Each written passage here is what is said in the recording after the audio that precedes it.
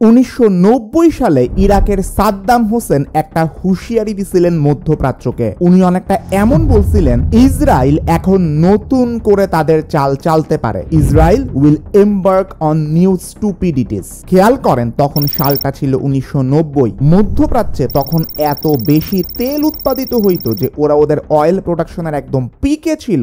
মুসলিম ওয়ার্ল্ডের যত ক্যারিশমেটিক লিডাররা আছেন তখনও তারা বাইচে আছেন। মাত্রই কোল্ড ওয়ার বা স্নায়ু যুদ্ধটা শেষ হয়েছে, কিন্তু ঠিক এইটার পরে কি হইতে যাইতেছে এটা সাদ্দাম হোসেন ছাড়া অন্যরা তেমন একটা ভাবতেছিলেনই না। আমেরিকা যে লাস্ট পর্যন্ত ইসরায়েলকে সাপোর্ট দিবে, জাপান যে একটা সময় গ্লোবাল ইকোনমির সুপার পাওয়ার হয়ে উঠতে পারে, এইরকম অনেক প্রেডিকশন বা ভবিষ্যৎবাণী 1990-এর সেই ফেব্রুয়ারি মাসে সাদ্দাম হোসেন করে গেছিলেন। মিডল ইস্ট বা মধ্যপ্রাচ্য যে সামনে আরো বড় বিপদে পড়তে পারে সেইটার কথাও তিনি বলছিলেন। অ্যান্ড এই জিনিসগুলা লাস্ট পর্যন্ত কিন্তু সত্যি হয়েছে। আরব ইতিহাসের সকল পলিটিক্যাল লিডারদের মধ্যে তর্ক সাপেক্ষে সবচেয়ে চালাক আর দূরদর্শী এই সাদ্দাম হোসেন, ইউএস এর কাছে যিনি আবার সবচাইতে বর্বর আর সাম্রাজ্যবাদী একজন শাসক। আমেরিকার 69% মানুষ যেখানে মনে করেন 9/11 অ্যাটাকের সাথে কোনো না কোনো দিক থেকে এই সাদ্দাম হোসেনের হাত আছে। এই মানুষটার জীবন, তার ফিলসফি বা দর্শন, তিনি যা যা করছেন জীবনে তার পিছনের কারণ এবং তার মৃত্যুকে ঘিরে লুকানো অনেক প্রশ্নের উত্তর খোঁজা এই ভিডিওর একটা মূল উদ্দেশ্য হবে। তো চলুন শুরু করা যাক। শুরুটা করি সাদ্দাম হোসেনের যৌবনকাল দিয়ে। ওনার যৌবনকালের কাহিনীটা একটু ঘোলাটে। অনেক সংবাদ মাধ্যম বলে সাদ্দাম হোসেনের যৌবনকাল খুবই ডিফিকাল্টি বা চ্যালেঞ্জের মধ্য দিয়ে গেছে। তার যে সৎ বাবা ছিলেন তার হাতে উনি বেশ মারধর খাইতেন, কিন্তু আবার আমেরিকা সাপোর্টেড ইরাকি কোর্টের যে ট্রায়াল ছিল সেইখানে উনি যেই কথা বলছেন, যেই ট্রায়ালেই তাকে ফাঁসি পর্যন্ত দেওয়া হয়েছে, ওই ট্রায়ালে দাঁড়ায় উনি বলছিলেন তার বাবা অনেক স্নেহশীল ছিলেন, এই সৎ বাবাই অনেক কেয়ারিং একটা ক্যারেক্টার ছিলেন। সো স্টোরিটা কনফ্লিক্টিং। আমরা আমাদের গল্পটা তাইলে শুরু করি 1957 সাল থেকে। ওই সময়টাতেই সাদ্দাম হোসেন ইরাকি বাথ পার্টিতে জয়েন করেন। ওই সময়ের পুরো ইরাকের প্রেক্ষাপটটা একটু এক্সপ্লেইন করি আপনার কাছে। তখনও কিন্তু দ্বিতীয় বিশ্বযুদ্ধের ঠিক পরপর সময় সোভিয়েত ইউনিয়নের কমিউনিজমের ইনফ্লুয়েন্স পুরা ওয়ার্ল্ডে ছড়ায়া পড়তে পারে কিনা এইটা নিয়ে আমেরিকা সারাক্ষণ ভয়ের মধ্যে থাকতো। ওই সময়ে ঠিক 1958 সালে কিং ফয়সালকে সরিয়ে দিয়ে ক্ষমতায় আসেন ব্রিগেডিয়ার জেনারেল আবদ আল কারিম কাসিম। এখন গুরুত্বপূর্ণ ব্যাপার, এই নতুন লোকটা ছিল একজন কমিউনিস্ট, ইরাকের ক্ষমতাতে আসছে আর কি। তো একজন কমিউনিস্ট ইরাকের ক্ষমতার মধ্যে বসছে, এইটা তো আমেরিকা মাইনা নিতে পারবে না। তো কেমনে করে তারা সরানো যায়, কেমনে সরানো যায়? একটা তো দিচ্ছে গুপ্তভাবে ওরে জাস্ট সরায় দেওয়া, বুঝে নেন কি বুঝাইতেছি। কিন্তু এইটা তো ওরা নিজেরা করতে পারবে না, এটা কাউকে দিয়ে করাইতে হবে। কাকে দিয়ে করানো যায়? খুঁজা বাই করা হইলো এই সাদ্দাম হোসেনকে দিয়ে করানো যায়। প্রথম কিন্তু এই যে কাসিম, যে কমিউনিস্ট এই লোকটা, এই লোকও কিন্তু ইউএস এর বন্ধু ছিল, তারপরে কোনো একটা কারণে আবার ইউএস এর শত্রু হয়ে গেছে। যেরকম অনেক এক্সাম্পল আপনারা পাবেন ইতিহাসে। সাদ্দাম হোসেন নিজেই তার একটা। তবে ওই সময় সাদ্দাম হোসেনকে সিআইএ অস্ত্র আর গ্রেনেড সাপ্লাই দেয়, যে আচ্ছা তোমার সবকিছু মাল সামান দিলাম, তুমি এখন ওরে সরায় দাও। কিন্তু ওই সময় রক্ত গরম সাদ্দাম হোসেন ঠিক মতন কাজটা করতে পারেন নাই। এই কাসিম লোকটার গাড়ি ফায়ারিং রেঞ্জের মধ্যে আসার আগেই ওরা শুট শুরু করে, আর তার সঙ্গীরা যে গ্রেনেড গুলা মারছিল একটাও বার্স্ট করে নাই। বলা হয় এরপর সাদ্দাম হোসেন নাকি বাঁচার জন্য টাইগ্রিস নদী নিজে সাঁতরায় পার হয়েছিলেন। সিআইএ এর সহায়তা নিয়ে উনি কিছুদিন ঘাপটি মারা থাকেন। এরপরে আসে 1963 সাল, যখন আবারও ইউএস এর ব্যাক করা একটা কু সাকসেসফুল হয়, তখন উনি আবার রাজনীতিতে রিটার্ন করেন। এখন ওনার পোস্ট হচ্ছে হেড অফ ইন্টেলিজেন্স, এবং তার মেইন কাজ ছিল ইরাক থেকে কমিউনিস্ট মুভমেন্টটাকে দূর করা, কমিউনিজম যাতে ইরাকের মধ্যে ঘাটি গায়ে না বসতে পারে। এন্ড এইটা উনি খুব যত্নের সাথেই করছিলেন, উনি সাকসেসফুল ছিলেন। যেই কারণে 1968 সালে যখন বাথ পার্টির মধ্যে আরেকবার কু হয়, তখন সাদ্দাম হোসেন নেতা হিসেবে আবির্ভূত হন। ওই সময় যখন সাদ্দাম হোসেন ক্ষমতায় যান, দেখা গেল সাদ্দাম হোসেন ক্ষমতায় যাওয়ার পরে ইউএস এর ব্যাপারে তেমন একটা কেয়ারই করেন না। তার জন্য সবার আগে হইতেছে দেশ। আরব বিশ্ব একটা স্ট্রং ন্যাশনালিস্ট বা জাতীয়তাবাদী এজেন্ডার স্ট্রং নেতার জন্ম দেখলো, কিন্তু এইটা হইলে তো মোরলের জন্য সমস্যা। তো তার এগেইনস্টে, অর্থাৎ সাদ্দাম হোসেন, যেই সাদ্দাম হোসেনের ইউএসএই সাপোর্ট দিছিল, তার এগেইনস্টে এখন আমেরিকা তাকাইলো ইরাকের আজন্ম শত্রু ইরানের দিকে। সেইখানে তখন ক্ষমতায় ছিলেন মোহাম্মদ রেজা শাহ। সো আমাদের আলোচনা এখন ঢুকে গেল ইরাক ইরান যেই গ্যাঞ্জাম সেইটার দিকে। একটু বুঝে রাখা দরকার, ইরাক ইরানের মধ্যে আপনি আজকের দিনে যেই শিয়া সুন্নি গ্যাঞ্জামটা দেখেন, এটা কিন্তু 1980-র দিকে তেমন একটা প্রকট ছিল না। ইরাকের যে কেন্দ্রীয় ক্ষমতা ওইটা ছিল সুন্নি ডমিনেটেড। ওই সময়ের ইরাক ইরানের মধ্যে যে যুদ্ধগুলো হইতো ওইটা এই রিলিজিয়াস আইডিওলজি, কে শিয়া কে সুন্নি, এইটার উপরে বেস করা না, বরঞ্চ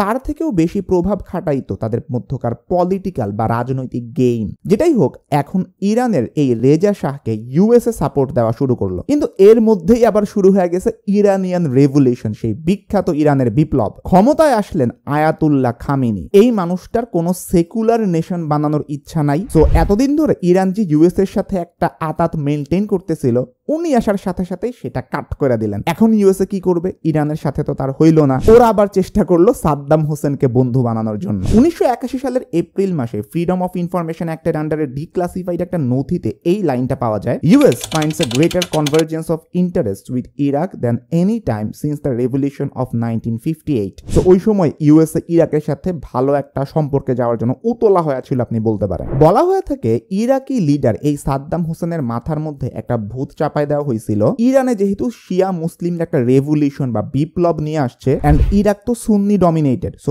ইরাকের মধ্যে যে শিয়া মুসলিমরা আছে ওরাও সিমিলার টাইপের একটা বিপ্লব ঘটায় ফেলতে পারে। বলা হয়ে থাকে এই ভয়টাও সিআইএ ওদের মাথার মধ্যে ঢুকাইছিল। এরপরে ইরাক ইরানের মধ্যে যে যুদ্ধ শুরু হয়, সেই যুদ্ধে আমেরিকা ইরাককে ক্যাশ, টাকা, অস্ত্র, ট্রেনিং, সার্ভেইলেন্স সবকিছু দিয়ে সাহায্য করছিল। সিবিও এর মতে এই যুদ্ধে আমেরিকা ইরাকের পিছনে প্রায় $1.9 ট্রিলিয়ন পর্যন্ত খরচ করছিল 8 বছর ধরে। ভিয়েতনাম কিংবা কোরিয়ার যুদ্ধের মধ্যে আমেরিকার অ্যাক্টিভ পার্টিসিপেশন নিয়ে অনেক কথা হয়, কিন্তু এই ইরাক ইরান যুদ্ধ যে আমেরিকার আরেকটা ফেইল্ড ওয়ার বা ব্যর্থ যুদ্ধ, এইটা নিয়ে খুব একটা বেশি কথা হয় না, কারণ আলটিমেটলি এই যুদ্ধটার শেষে কেউই জিতে নাই। একটা নো উইন ওয়ার ছিল এই যুদ্ধটা। কিন্তু এই যুদ্ধটা চলার মধ্যেই দুইটা খুবই গুরুত্বপূর্ণ ঘটনা ঘটে, যেটা সাদ্দাম হোসেনের ফাঁসির আদেশে মেইন কেস হয়ে দাঁড়ায়। এখানে একটা জিনিস বলে রাখা ভালো, ইউএস কর্তৃপক্ষ সাদ্দাম হোসেনকে এইটা বলে অভিযুক্ত করে যে তুমি যুদ্ধের সময় প্রায় 5 লক্ষ মানুষকে শেষ করে দিছো, কিন্তু এই প্রতিটা 5 লক্ষ মানুষের প্রতিজনকে যে শেষ করা হয়েছে এইটা তো একদম ধৈরা ধৈরা প্রমাণ করা সম্ভব না। সাদ্দাম হোসেন সবচেয়ে বড় যে বিপদটা ডাইকা আনেন 1988 সালে ফেব্রুয়ারি থেকে সেপ্টেম্বর মাস পর্যন্ত কুর্দি জনগণের বিরুদ্ধে এই সাদ্দাম হোসেন একটা ভয়ঙ্কর ক্যাম্পেইন চালান। ওনার কাজিন জেনারেল আলী হাসান আল মাজিদ, বা যাকে কেমিক্যাল আলী নামে ডাকা হইতো, উনি ছিলেন এই ক্যাম্পেইনের মেইন এক্সিকিউশনার। অপারেশনটার নাম ছিল আল আনফাল অপারেশন। এইটার আন্ডারে কুর্দিদের গ্রামের পর গ্রাম ধ্বংস করে দেওয়া হয় কেমিক্যাল ওয়েপন বা রাসায়নিক অস্ত্রের মাধ্যমে। একটু মাথায় রাখবেন, এই কেমিক্যাল ওয়েপনকে কিন্তু ওয়েপন অফ মাস ডিস্ট্রাকশন, যেটার অভিযোগ ইরাকের এগেইনস্টে আইনেই ইরাক যুদ্ধ চালানো হয়েছিল 2003-এ, সেই ওয়েপন অফ মাস ডিস্ট্রাকশনের একটা পার্ট। তো ওই সময় এই কেমিক্যাল আলীর আন্ডারে এই কেমিক্যাল অস্ত্র দিয়ে মানুষকে এবং গ্রামের পর গ্রামকে শেষ করে দেওয়া হয়েছে। বিল্ডিং আছে, ঘর আছে, কিন্তু কোনো মানুষ নাই। এখন আপনারা গাজাতে যা দেখেন, অ্যাটলিস্ট দেখতে পারেন যে ঘর বাড়ি ধুলিস্যাৎ করে দেওয়া হয়েছে। 1988-তে সাদ্দাম হোসেন যেটা করছিলেন ওইটাকে আপনি একটা নীরব যুদ্ধ বলতে পারেন। দেশের সব স্ট্রাকচার একদম ঠিক আছে, কিন্তু বেশিরভাগ মানুষকে একদম শেষ করে দেওয়া হয়েছে। হিউম্যান রাইটস ওয়াচের মতে এস্টিমেটেড 50,000 থেকে 1 লক্ষ কুর্দি মানুষ সেই সময় মারা যায়। আরেকটা এক্স্যাক্টলি যে জিনিস যার জন্য সাদ্দাম হোসেনকে ফাঁসি দেওয়া হয়েছিল সেটা হচ্ছে দুজালি ভিলেজ ম্যাসাকার, যেখানে তার আদেশে 148 জন শিয়া মুসলিমকে কতল করা হয়, যাদের মধ্যে শিশুও ছিল। এই ঘটনা ঘটে 1982 সালে। সাদ্দাম হোসেন এটা করছিলেন, এটার পিছনে ওনার লজিক ছিল ওরা সাদ্দাম হোসেনকে মারার চেষ্টা করছিল। কিন্তু এই ঘটনাগুলো যখন ঘটতেছে আমেরিকা কিন্তু সবই জানে। ডিক্লাসিফাইড সিআইএ ডকুমেন্টস থেকে জানা যায় যে তারা এইসব অ্যাটাকের লোকেশন, ইন্টেন্সিটি, কখন হবে, এগুলো ওরা সবই জানতো। বাট এইসব ইনফরমেশন ইরান বা সোভিয়েত ইউনিয়নের কাছে যাতে না যায় সেই জন্য actively counter intelligence role play করতেছিল। কিন্তু আপনার কোশ্চেন হইতে পারে, কেন ঘটনা ঘটার 10 থেকে 12 বছর পরে আমেরিকাই এইগুলাকে আবার টাইনা আনলো? এইবার আরো বড় ঘটনার শুরু। 1990-91 এর দিকে যখন সোভিয়েত ইউনিয়নের পতন হয় আর আমেরিকার প্রেসিডেন্সিতে জর্জ H.W. বুশ আসেন, এটা কিন্তু যাকে মেইনলি আপনারা চিনেন উনি না, জর্জ H.W. বুশ আরেকজন। ইরাক এক্সপেক্ট করছিল এই বুশ হয়তো রোনাল্ড রিগানের থেকে আরেকটু প্র্যাগম্যাটিক চিন্তা করবে, কিন্তু ওই সময়ে ইসরায়েল যেরকম আচরণ করতেছিল আর এইটাতে বুশ প্রশাসন যেরকম নিষ্ক্রিয় ছিল, কোনো একদম গা করতেছিল না, ওইটাতেই সাদ্দাম হোসেনের মনের মধ্যে সন্দেহের জন্ম নেয়। তখনকার সময়ে সোভিয়েত থেকে দলে দলে ইহুদিরা আইসা জড়ো হইতেছিল ইসরায়েলের, এখনকার যে ইসরায়েল সেই ইসরায়েলের মাটিতে। এর মাঝখানে 1990 সালে ইসরায়েলি প্রাইম মিনিস্টার ইৎজাক শামির দ্বিতীয় নাকবা এর ঘোষণা দেয়। যারা নাকবা সম্পর্কে জানেন না, এই যে ইহুদিরা আলাদা একটা জমি থেকে ভূমি থেকে আইসা ফিলিস্তিনের মাটিতে ঘাঁটি গেড়া বসতেছিল, এটাকেই মূলত নাকবা বলে। 1981-তে কিন্তু ইসরায়েল হুট করে ইরাক আক্রমণ করে বসছিল, তো নাকবা হওয়া এটা কিন্তু ইরাকের সাদ্দাম হোসেনের জন্য বেশ বড় একটা প্যারানয়ের কারণ। তখন ইরাক থেকে জবাব আসে, যদি ইসরায়েল ইরাক আক্রমণ করে বসে তাহলে তারা will make fire it half of Israel, ইসরায়েলের অর্ধেক ইরাক অ্যাম্বুশ করে উড়াই দিবে। কিন্তু এই সবকিছুর মধ্যে সাদ্দাম হোসেন কুয়েত আক্রমণ করে বসছিলেন। এইটার পিছনে এখন অনেক থিওরি আছে। অনেকে বলেন কুয়েত সাদ্দাম হোসেনের আগেই ক্রস হেয়ারের মধ্যে ছিল যে এটার আক্রমণ করতে হবে, কিন্তু এই রিসার্চ করার সময় অয়ন যেটা দেখছে 2010-এর পূর্ববর্তী যে আর্টিকেলগুলো আছে এই সম্পর্কিত, এগুলো প্রচন্ড বায়াস। রিসেন্ট আর্টিকেলগুলো যেগুলো আছে, যেটা সিআইএ ডকুমেন্টস লিক হওয়ার পরবর্তী সময় লেখা হয়েছে, ওইগুলোরও বেটার পিকচার পোর্ট্রে করে। কাহিনী হচ্ছে একটা organisation for petroleum exporting countries, ওরা তো এমনিতে ঠিক করে দেয় যে কোন দেশ কতটুকু তেল প্রডিউস করবে। এটা বিভিন্ন জিনিস দেখে ঠিক করা হয়, যেমন ওদের বিভিন্ন জিওলজিক্যাল সার্ভে থাকে, এনভায়রনমেন্টকে হার্ম না করে কতটুকু তেল উঠাইলে সবকিছু ঠিকঠাক থাকবে,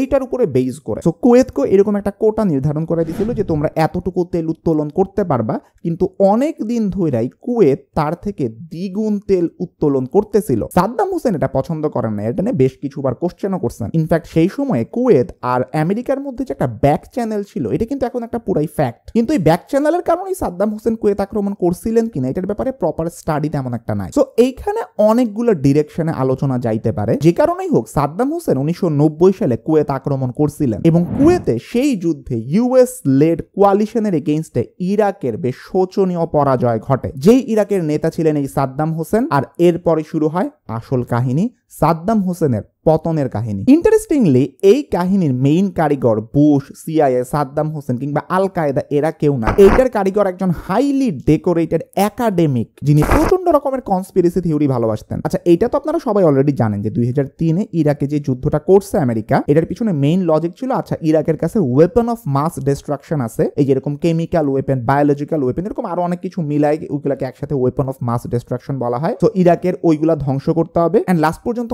অনেক স্টাডি ব্যাকআপের মাধ্যমে এটা প্রুভড হয়ে গেছে যে ইরাকের কাছে actually weapon of mass distraction নাই। এন্ড ইউএসএ যে যুদ্ধটা করছে এটার বেসিস পুরো হুদাই একটা বাতাসের ভিত্তিতে করছে। এইটা নিয়ে ঠিক কিছুদিন আগেই জনি হ্যারিস ফুল ডিটেইলড একটা ভিডিও পাবলিশ করছেন। আমি হাইলি সাজেস্ট করবো আপনার ওই ভিডিওটা দেখেন। ইউএস এর ওয়েপন অফ মাস ডিস্ট্রাকশন যে একটা বায়োবিওলজিক ইরাক আক্রমণের পিছনে, এটা ওই ভিডিও দেখলে আপনি বুঝতে পারবেন। এই মানুষটার নাম হচ্ছে লরি মাইলর। উনি হার্ভার্ড ইউনিভার্সিটি, কর্নেল ইউনিভার্সিটির মতন জায়গায় ছিলেন, আর ইউএস নাভাল ওয়ার কলেজের একজন ফ্যাকাল্টি। 1993 সালে ওয়ার্ল্ড ট্রেড সেন্টারটা আছে না আমেরিকার, যেটা খুবই বিখ্যাত, ওইটার বেসমেন্টে একটা গাড়ি বোমা বিস্ফোরণ হয়। তখন থেকেই মালরোই কাজ করা শুরু করেন এইটা প্রমাণ করার জন্য যে আমেরিকাতে হওয়া সকল টেরোরিস্ট অ্যাটাকের পিছনে সাদ্দাম হোসেনের হাত আছে। 2000 সালে তার একটা বই আসে, study of revenge, Saddam হোসেনস unfinished war against America. এই বইটা লেখার পিছনে তাকে হেল্প করছিলেন পল ওলফাইট, যিনি পরে পেন্টাগনের অফিসিয়াল নাম্বার 2 পারসন হন। তো ওনারা বইলা বেড়াইতেছিলেন 1995 সালে ওকলাহামা অ্যাটাক থেকে শুরু করে 2001 সালের 9/11 অ্যাটাক, প্রতিটার পিছনেই সাদ্দাম হোসেনের হাত আছে। কনস্পিরেসি একদম বেস্ট পর্যায়ে চলতেছে।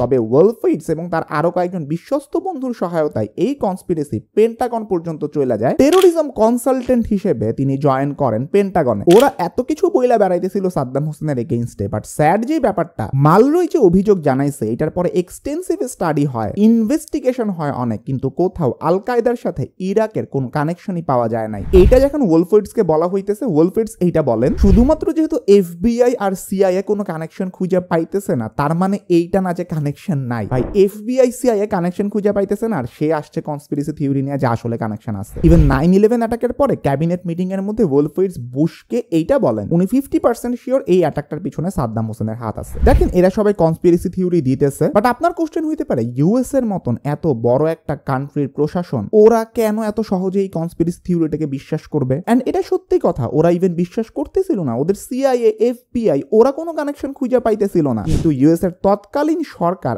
অন্য একটা কারণে এই জিনিসটাকে খুব ভালোভাবে বাইছা নিছিল। বুশ প্রশাসন তখন এইটাই ভাবছিল এই মহিলা যে কনস্পিরেসি থিওরিটা নিয়ে আসছেন এইটা পাবলিককে খাওয়ানো অনেক সহজ হবে, আর তলে দিয়া ওরা নিজেদের লাভ বাই করে আনতে পারবে। এখন কোশ্চেন, ইউএস এর লাভটা কি? দেখেন 2001 সালে 9/11 অ্যাটাকের পরে আমেরিকার ইন্টেলিজেন্স একটা খুব বড় ধরনের ধাক্কা খায়। এখন যেটা ইসরায়েল খাইছে, হামাসের এতগুলা রকেট ইসরায়েলি সীমানার ভিতরে অ্যাটাক করার পরে ওদের পাবলিক প্রচন্ড খেপা যায় যে ওদের দেশের ভিতরে কেমনে করে আরেকটা বিমান ঢুইকা ওয়ার্ল্ড ট্রেড সেন্টারে ধ্বংস করে দেয়া গেছে। ওই সময়ে ইউএস এর গভর্নমেন্ট চিন্তা করতেছিল এখন একটা ইসলামিক স্টেটকে সন্ত্রাসী বানায়া দেখাইতে হবে, আর এই ক্ষেত্রে সাজেশন ছিল দুইটা, একটা হচ্ছে ইরাক আর একটা হচ্ছে আফগানিস্তান। কিন্তু আফগানিস্তান বেশ দুর্বল একটা দেশ তখন, ওরে যদি ইউএসএ মারে তাইলে তেমন কিছুই আসলে শো করা হইতেছে না, কোনো লাভ নাই। কিন্তু ইরাকরে যদি শেষ করে দেওয়া যায় তাইলে ইউএস এর জনগণকে কনভিন্স করা যাবে যে দেখো আমরা কত বড় একটা কাজ করছি। কিন্তু ইরাককে আক্রমণ করার জন্য তো একটা ভ্যালিড রিজন লাগবে, যেই রিজনটাই এই মাইলোর মহিলাটা দিতেছিল। এন্ড আরেকটা ব্যাপার ছিল, ইরাকের কাছে বেশ বড় তেলের রিজার্ভ আছে। সৌদি আরবের পরে ইরাকের কাছেই তখন ছিল বিশ্বের সেকেন্ড লার্জেস্ট অয়েল রিজার্ভ, প্রায় 115 বিলিয়ন ব্যারেল। প্লাস জিওগ্রাফিক্যাল রিজনের কারণে সৌদি আরবে যেই টাকা লাগে তেল উত্তোলন করতে, ইরাকে সেই তুলনায় 5 গুণ সস্তা দামে তেল উত্তোলন করা যায়। বড় বুশ, ক্লিনটন, ছোট বুশ ওরা সবাই এই তেলের দিকে তাকায় ছিল। ইভেন ইরাক আক্রমণের পরে হ্যালিবার্টন যে কোম্পানি ছোট বুশের ভাইস প্রেসিডেন্টের সাথে লিঙ্ক ছিল, ওই তেল কোম্পানি ইরাক আক্রমণের 3 মাসের মধ্যে 80% প্রফিট ইনক্রিজ করে $6 বিলিয়ন একটা কোম্পানি হয়ে যায়। এরপরের কাহিনী আপনারা সবাই জানেন, ইরাকের 10 লক্ষেরও বেশি মানুষ মারা গেল, পুরো একটা দেশের ইনফ্রাস্ট্রাকচার বা অবকাঠামোকে ধ্বংস করে দেওয়া হইল। তিকরিত গ্রাম থেকে সাদ্দাম হোসেনকে গ্রেফতার করে আদালতে নিয়ে যাওয়া হইল। আপনারা যদি ট্রায়ালের ভিডিওটা দেখেন তাইলে দেখবেন সাদ্দাম হোসেন ট্রায়ালের রায় শুনতেছিলেন আর হাসতেছিলেন। তখন সেই হাসির পিছনের কারণ কেউ বুঝে নাই, এখন বুঝে। যে ওয়েপন অফ মাস ডিস্ট্রাকশনের জন্য ইরাক আক্রমণ করা হয়েছিল, সেই ওয়েপন অফ মাস ডিস্ট্রাকশন কোথাও খুঁজে পাওয়া যায় নাই। যেটা পাওয়া গেল সেটা হচ্ছে শিয়া আর সুন্নিদের মধ্যে এক ভয়ঙ্কর বিদ্বেষ। সাদ্দাম হোসেনকে যখন ফাঁসিতে ঝোলানো হইতেছে সেই ভিডিওটাতেই দেখা যায় অনেক শিয়া তাকে গালি দিতেছে, আর সাদ্দাম হোসেন ফাঁসির কাষ্ঠে দাঁড়ায় কালেমা পড়তেছেন। এই জিনিসটা শিয়া আর সুন্নিদের মধ্যে সম্পর্ক আরো খারাপ করে, মধ্যপ্রাচ্য আরো অশান্ত হয়, তেলের ব্যবসা আরো বাড়তে থাকে। একদিক থেকে এটা সত্যি যে সাদ্দাম হোসেন তার যে কেমিক্যাল অ্যাটাকটা করছেন, রাসায়নিক অস্ত্রের মাধ্যমে আক্রমণ, সেইটার জন্য শাস্তি ডিজার্ভ করেন। তবে এইটাও সত্য, বুশ বা সেই সময়ের ইউএস অথরিটি নিজেদের প্রোপাগান্ডা বাস্তবায়ন করার জন্য যে 10 লাখ ইরাকিকে নিশ্চিহ্ন করে দিছিলেন, সেইটার জন্য তারা শাস্তি ডিজার্ভ করেন। সাদ্দাম হোসেনের সাথে আল কায়দার কোনো সম্পর্ক কখনোই ছিল না, বরঞ্চ উল্টা পরবর্তী সময়ের উদাহরণ থেকে আমরা দেখি ইউএস এর এই অ্যাটাকের কারণে ইরাকের দরজা অনেক টেরোরিস্টদের জন্য খুইলা যায়। তিকরিতে নিজের জন্মস্থানে কবর দেওয়া হয় সাদ্দাম হোসেনকে। প্র্যাকটিসিং মুসলিম না হইলেও জীবনের শেষ মোমেন্টে কালেমা পড়ে মৃত্যুবরণ করছিলেন সাদ্দাম হোসেন। ইসলামী অনুশাসন মেনেই তাকে কবর দেওয়া হয়। আজকের ভিডিও এখানেই শেষ। আশা করি সাদ্দাম হোসেন সম্পর্কে একটা ডিটেইলড ভিউ আপনাদের কাছে তুলে ধরতে পারছি। আমি আবারও বলবো, জনি হ্যারিসের ভিডিওটা যা প্লিজ দেখেন। আমি জাস্ট এক টানা ভিডিওটা দেখে গেছিলাম। আমি লিঙ্ক দিয়ে রাখবো ডিসক্রিপশন বক্সের মধ্যে, কমেন্টের মধ্যেও দেখি। এই ধরনের আরো ভিডিও পাইতে চাইলে চ্যানেলটা সাবস্ক্রাইব করে রাখতে পারেন, এই পেজটাকে ফলো করে রাখতে পারেন ফেসবুকে, আর পাশে থাকা বেল আইকনটা প্রেস করতে কখনোই ভুলবেন না। সবাই ভালো থাকবেন, সুস্থ থাকবেন, দেখা হবে ইনশাআল্লাহ পরবর্তী ভিডিওতে। আল্লাহ হাফেজ।